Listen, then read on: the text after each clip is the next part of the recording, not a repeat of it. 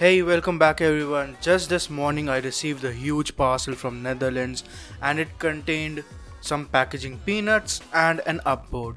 So basically the upboard is a development board and it was initially a Kickstarter campaign, but for some time now it has been sold as a proper product. So they reached to me and they were like, hey, do you want a review unit? I was like, yes. So it's a development board. It's powered by Intel Atom X5, so it's a very powerful kind of a Intel Atom processor. It's one of the more recent one, and it's not it's not advertised or it's not used as a mobile processor. It's built specifically for these development boards. So let's go through the box. It was a huge box. It contained a lot of accessories. So let's go through it. What all we have.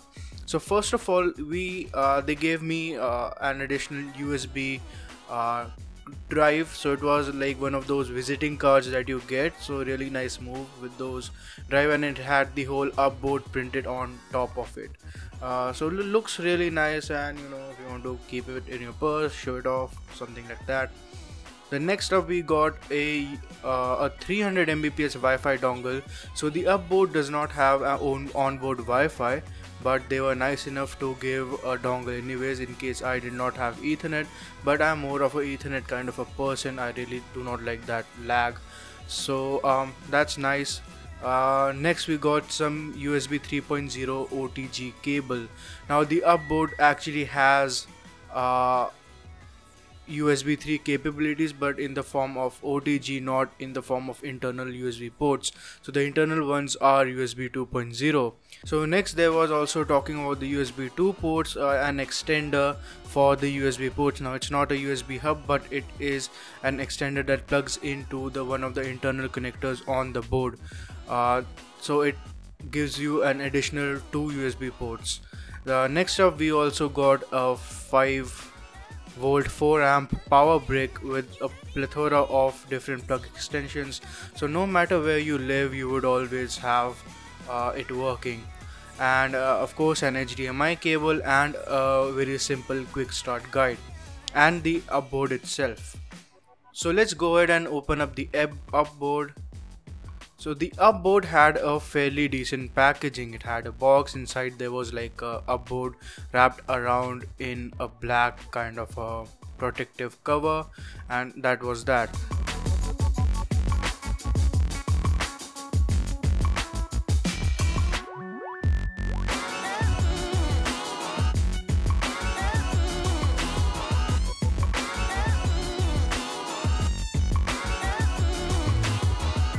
So here is the upboard, and if you are wondering that it seems very familiar, and that is a fact, it is very familiar. It has the exact same form factor as a Raspberry Pi 2, including the Ethernet and the USB ports.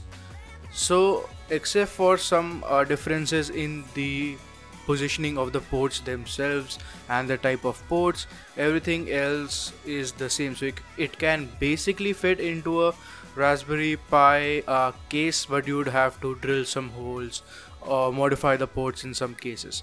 I really appreciate the metal backplate. It actually makes the board much safer to put on any sort of a surface. So if you are buying a considerably costly board like the upboard, by the way, the upboard starts at around $90. So if you are buying a board that costly, they should at least include that, if not a case.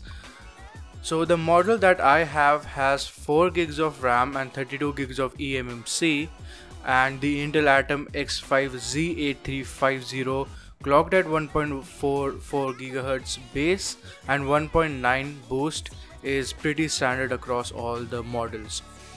The upboard also came with a passive heatsink, as you guys would have seen, but I was also provided with an additional active heatsink with a fan and all that stuff. So here's a look at the bare SoC from when I was actually changing. So it looks really shiny. I really like looking at some bare die. I have one right here. It's like a graphic card or something. And here's the upboard with the active heatsink installed. So that's about it. That's what the box had. So let's go ahead and boot up the upboard. Now I have installed Windows platform to perform certain benchmarks. It is Windows 10 64-bit, but we should not discriminate against any kind of operating system. Doesn't matter how weak the kernel is. So let's go ahead. And the board itself, my initial thought was that the board itself is very responsive, it doesn't lag, and part of it has to do with the eMMC. So it's a solid state drive. That kind of drives have very fast access rates, so there is very little lag. And I did open up multiple tabs on Chrome, and that worked well thanks to the 4 GB of RAM. I'm not sure how it will work on the lower end models, so I'm guessing it won't work that well. So 4 GB of RAM seems like a nice place.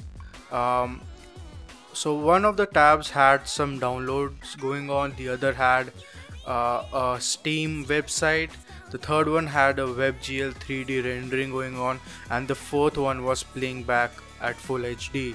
And at doing all of this, the board was not really at any sort of a load where it would start to lag. It was below the 50 range for most of the time. So now this is a very quick review, so that's about it. I'll leave it here.